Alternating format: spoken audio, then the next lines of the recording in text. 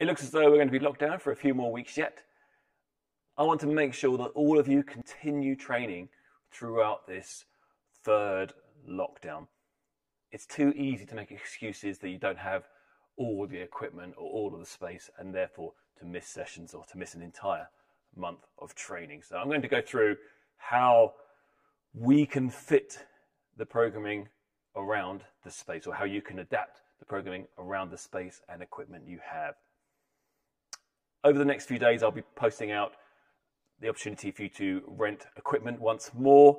Everyone will be able to rent a single dumbbell or kettlebell, which is essential for our training throughout the lockdown, because a lot of the stuff we'll do will be with that single dumbbell or kettlebell. I also advise you to get yourself a form of resistance band. A lighter one is actually better because you can adapt it. You can make it tighter and shorter if you need to. Something that's too heavy actually is going to make it more challenging. You can get these from Amazon. I think they're about a tenner from Amazon. We do have some you can borrow, but obviously we're not sure we got enough for everyone to borrow. So if you can get your own, and it's quite good to have these at home because they're really good for just basic accessory work. For example, like bicep curls, pull aparts, tricep extensions, all those little exercises, and some glute work as well that you need to add into your training, or you can add into your training to get a little bit of faster adaptation. If you've got that equipment there, then all of the program will be designed around that equipment. One thing I am going to do with the programming this time around is that we have obviously time priority, which is where you do an AMRAP. Let's say it's 10 minutes to do as many rounds as possible. And that way, if you've got too lighter weight for that workout, you just end up doing more rounds. So you still get a workout from that, challenging workout from that. You just end up moving faster than someone who has a heavier weight for that workout. And I'll talk about how in each of the programming sessions, how you can adapt it to fit that kind of weight you have.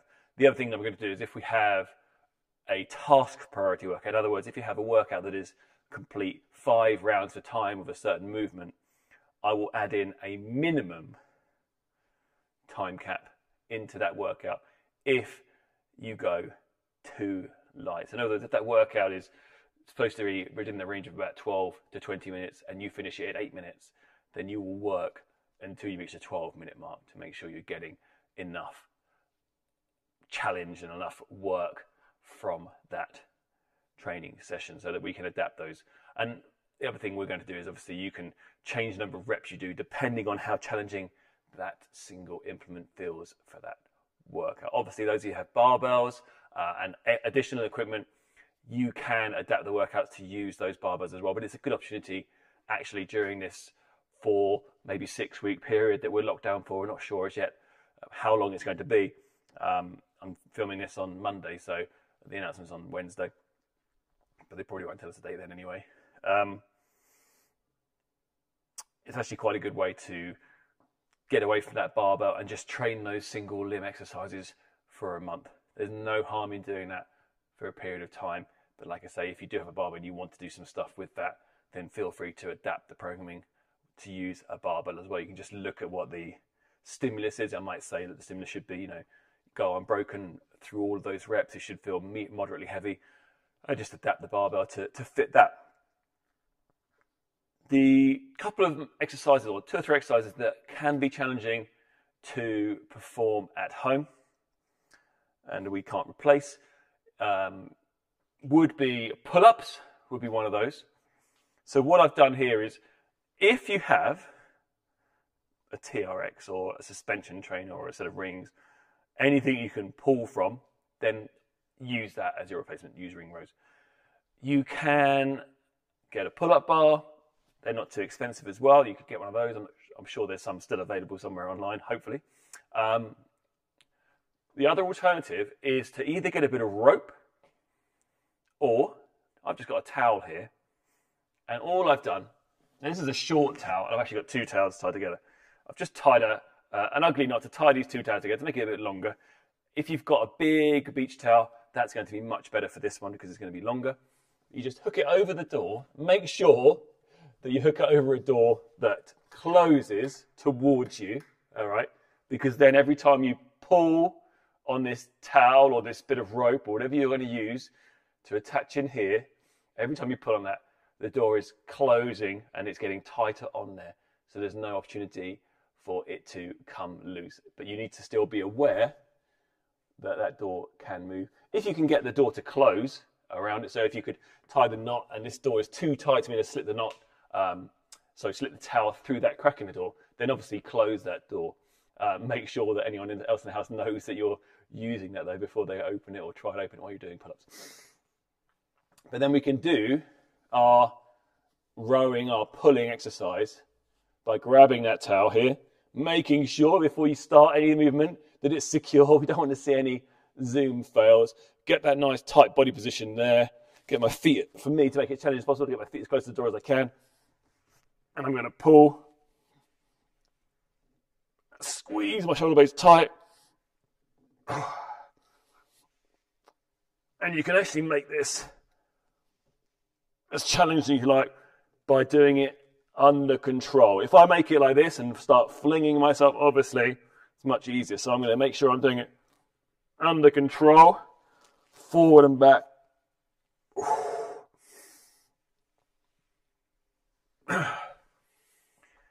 Really focusing on squeezing those back muscles.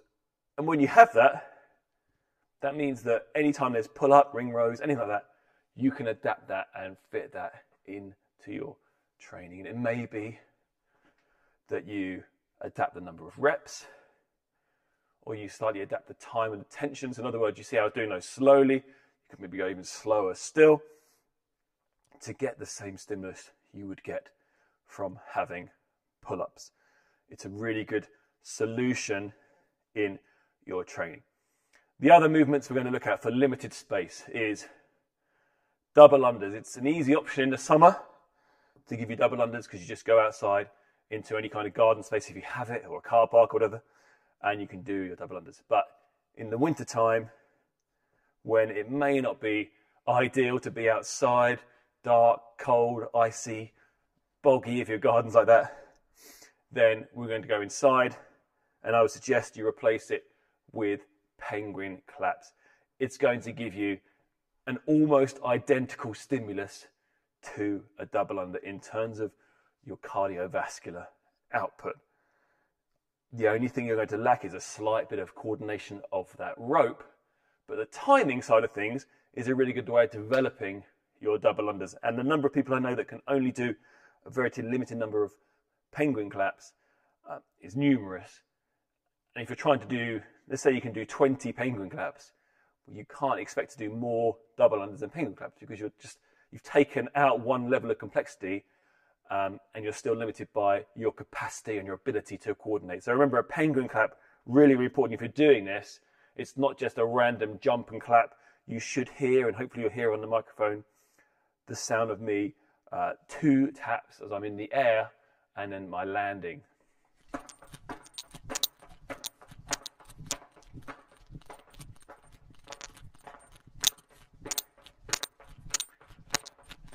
Could you hear in the middle where I slightly lost the timing? That's where you need to be working on that timing throughout. Make sure it becomes that flowing motion and not... Okay, because obviously if you're skipping, that wouldn't happen. So we want to keep that coordination going. So penguin claps are a direct replacement for your double under capacity. So work on that. Those of you that find that for some reason easier than double unders, you need to jump higher. You're just probably not jumping high enough to get that same stimulus. Maybe you can get away with tapping quicker when you've got that penguin claps. If you find penguin claps easier than double unders, make sure those jumps have a purpose and intent to it. Running is another one that can be difficult for people if you're in a flat or it's just dark. Again, all the conditions for double unders could apply to running as well. So what I want to do for running is to turn it into an AMRAP. And think of your runs in terms of the time spent. So every 100 meters when you're running is going to count for 30 seconds. Generally, you're running 200, 400, 800 meters. So 100 meters is 30 seconds, 200 meters is 1 minute, 400 meters is 2 minutes, etc., etc. And we're going to do an AMRAP of 4 movements. These 4 movements are going to be as follows. The first one is a running drill called the figure 4 drill. And ideally, you will do this with your back close to the wall, about a sort of a fist. Your butt is about a fist from the wall here. We want to be in a position where we can bring, let me do this around actually, we can bring, hopefully you can see this here, your ankle to your knee underneath your hip. This is the figure 4 pose that we work on in our pose running drills, and it's the optimum position for you to get good running technique. From here, we're going to obviously fall forward and land with our ankle underneath our hip here, so we're not getting that leg in front when we're landing, which is going to give that jarring effect. So we're going to use an opportunity here to work on our running technique. So we're going to do 15 seconds of this. In any AMRAP we're going to do is 15 seconds of this. So from here, you're going to go this side and this side. We're not going to go slow like this though. I'm just demonstrating myself switching legs. And the reason we're close to the wall is because if I bring my leg back too far like this, and that kind of cycling motion, then you're going to clip the wall. So we'll do there, switch, switch, switch, switch, switch, switch, switch, switch, switch, switch, switch. So 15 seconds, figure 4 pose, a great opportunity to work on your technique. But we can't just do one exercise for 8 minutes. It's going to be absolutely mind-numbing. So we're going to do 15 seconds of that. 15 seconds of jumping jacks. Like so. And then we're going to do 15 seconds of high knees. And then 15 seconds of butt kickers. And then back to your running technique. And so on and so forth. Means you will have to have a timer to hand if you are doing running indoors. But if you're doing 15 jumping jacks, 15 high knees, 15 butt kickers, or 15 seconds, I should say, not 15 seconds of each of those, that's 1 minute gone. So in a 100-meter run, you're just going to do your wall drill and your jumping jacks. Anything else that's more than that, 200, 400, 600, all of those, it's going to be those rounds. So each one of those is a 1 minute round, the equivalent of a 200-meter run. I think it's a nice way to mix up your training. The other option you can have as well, which I quite like, is maybe taking out the high knees and hopping in some A skips instead. Again, it's going to have that same similar stimulus to it. So if you maybe wanted to mix it up one time, rather than doing your high knees, you can add in some A skips on the spot. Just a great way to still have that same feeling of running on that same training stimulus, but not be bored. You know, before I think we did just jumping jacks for a million hours. We won't be doing that this time. We'll be mixing it up a little bit. With rowing, what we're going to do is, what we can do is an opportunity here to mix it up again, is we can cross the band like so, and we can perform some sumo deadlift high pulls. If you need to make your band shorter, make it more challenging. We would say the technique for that is going to be band below the knees, pulling up to the chest. So we're getting that same motion you get on a rower, but just in a vertical plane. You can do that with a barbell as well. You can do it with a kettlebell or a dumbbell as an alternative. It's just a lot of times, those of you that have dumbbells, it's a little bit small and maybe a bit light for that, but very similar stimulus to do that with your dumbbell, alternatively with your kettlebell as well. In any of those are a great option, and generally we would use 1 rep for 1 calorie. That's how CrossFit used to do that many years ago, back in the early days of CrossFit, where concept 2 rowers were not commonplace people were all training in their garages. That would be, they go on CrossFit.com and they see a workout and there'll be a conversion into sumo deadlift high pull, because it is very, very similar in its stimulus to rowing. So there's our basics. So all you need equipment-wise is what you're going to borrow from us. I suggest you purchase your own resistance band, but obviously you can borrow ours if you don't. Those of you that don't have them, please come and borrow one if you have to. But like I say, you've got a few days now, so if you can pop on Amazon and pick up one, that would be preferable, because we may not have enough bands for everyone. In fact, we definitely have enough bands for 100 people. And then set yourself something up to a door frame, like so, that you can pull to. You may also check out my other video if you haven't got this towel behind a door, haven't got a door to hand, for example, you live in an open plan space, then please check out my other video, because I had some other options for you as well. One of those being getting a broom handle across the back of 2 chairs. So check out my pull-up video. It's on the CrossFit Chiltern YouTube channel.